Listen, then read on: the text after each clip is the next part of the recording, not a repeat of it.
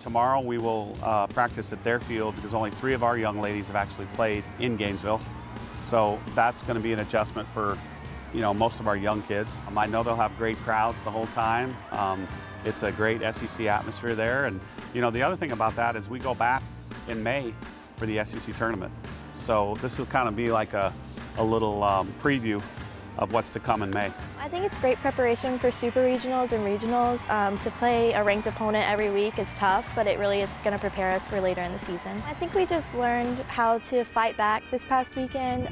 We were down in Sunday's game, and Monday's game was really tough offensively until the 5th, so I think we just learned how to continue to fight throughout games. And then obviously, we got 2 really good starts from Kilfoyle on Sunday and Monday, and I know for a fact that Montana will be ready to go.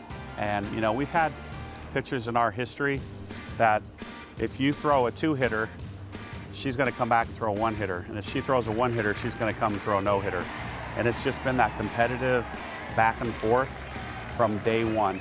I think it's just going to take a good start from our pitcher, good defense, and timely hitting. Murph always tells us that, so that's what it takes against any SEC opponent.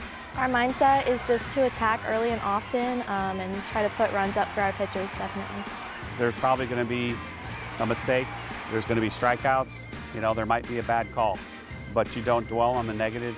You get past it, you learn from it, and then you move on to the next pitch. And I think in SEC play, especially on the road, if you can do that consistently, you'll be fine at the end.